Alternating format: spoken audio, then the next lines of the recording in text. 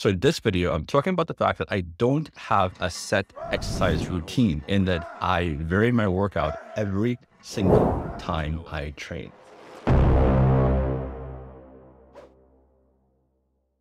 So there's a lot of unconventional things that I do and have done for the past 30 plus years that have been instrumental in doing everything from helping me put on enough muscle mass to become a natural bodybuilder, to competing as a natural bodybuilder, and I'd probably say, most importantly, to be able to still look like this a year away from my 50th birthday. I train 3 times a week with workouts that last 10, 15, max 20 minutes. And as unconventional as that sounds, every workout I do is sometimes radically different from the last one.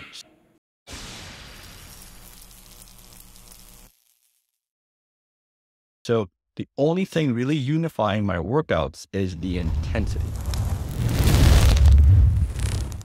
Now, this is the fundamental difference between what I call naturally intense high intensity training and other forms of high intensity training, in that every workout is unique. What's most important is the fact that I haven't really seen a plateau over a 3-decade period. And that's been the case as well with clients.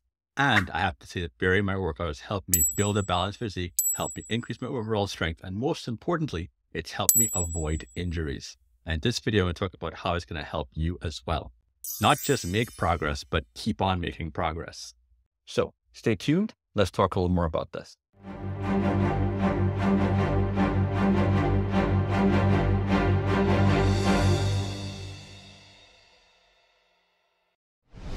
So in this video, I'm talking about the fact that I change my workout every single time, and that for a natural athlete, it has worked tremendously throughout my career. Now, before I go any further, I thank everyone for tuning in. I really appreciate the support for this channel, especially those who should be a one-stop place for anyone interested in training naturally. I truly appreciate it, and do be sure to like, subscribe, and hit that bell as well so you're first in line to get the new content as it comes out. So on to how Kevin trains. While most exercise plans and the ones that I started training with initially all focus on doing the same thing over and over and then tracking your progression doing a particular set of exercises,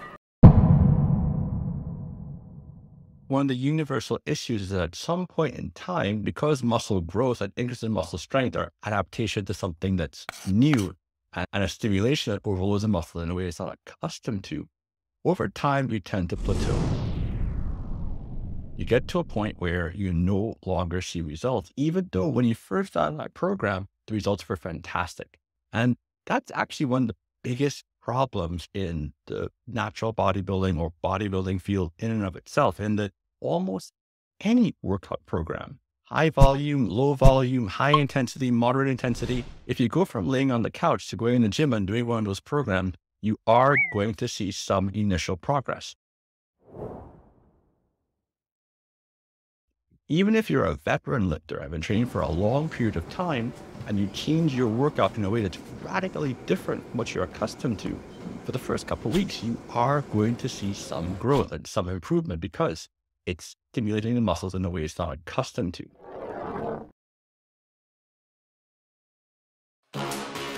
Down, they just think they are.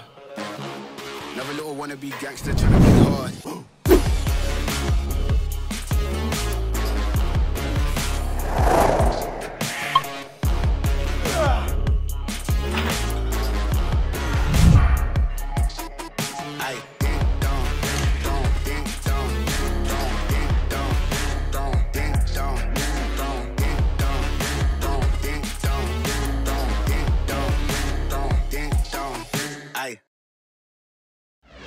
And that leads to another problem, in that when someone goes to the gym and starts working out, especially if they're on their own, is that you fall into the path of least resistance. You go to a place where you have your routine, you know what to do, you have an idea how many sets you're going to do, how many reps you're going to do, what weight you're going to use. And in the beginning, it's fantastic. You're seeing the gains, you're seeing the progress, but over time, it's going to stop inevitably, especially if you're a natural athlete, because your body is going to adapt to it. At which point in time, people tend to keep on going because they're comfortable with that particular routine. And it doesn't take that much in the way of brain power to have to figure out how to do something different every single time.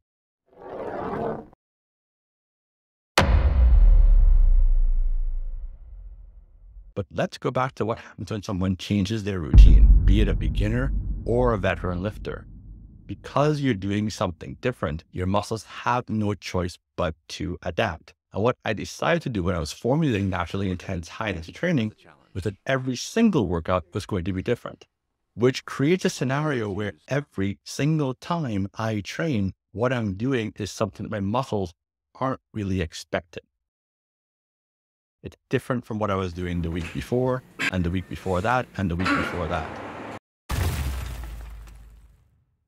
Now, one other thing that I've also observed working in gyms for over 30 years is that most people tend to do more or less 50 or 60 exercises over the course of their entire lifetimes. And that's absolutely not the way my approach is.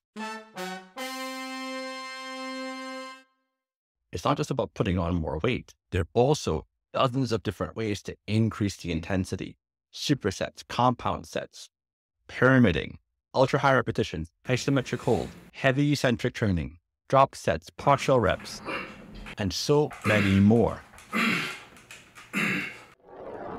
Couple them together and you realize that you could literally do a different workout every single time you trained over the course of decades.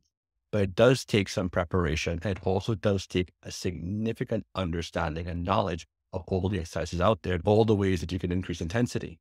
More importantly, it requires you to be in a place where those lifts that you really enjoy, that you don't fall into the trap of doing it over and over. Now, right there, that sparked a question for a lot of people in terms of how do I track progression? And I'm a natural bodybuilder. My whole goal is to increase muscle mass and be as lean as humanly possible while doing so. I'm not a powerlifter interested in trying to increase my bench, my squat, or my deadlift. But that being said, have been able to lift some pretty impressive weights over the years, and I'm still able to do that even though I don't focus on one particular exercise and keep on changing exercises all the time.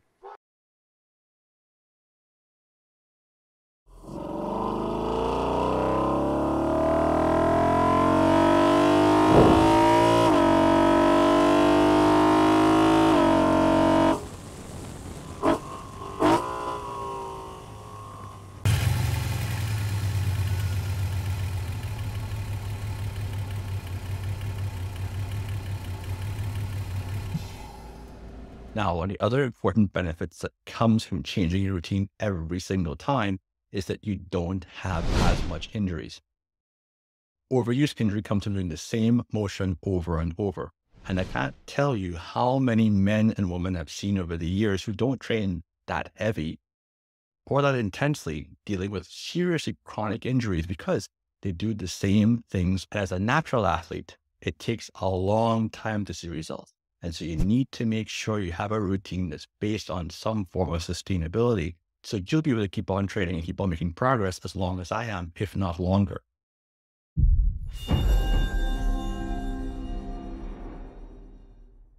And I'd like to end by saying just how grateful I am to be able to make the progress I've made over the years. And also the privilege to be able to help so many people realize their goals as well. It's truly been a blessing. And I think that this form of training could help a lot of people realize their goal. So thanks so much for tuning in. Know I believe in you. And as always, Excelsior.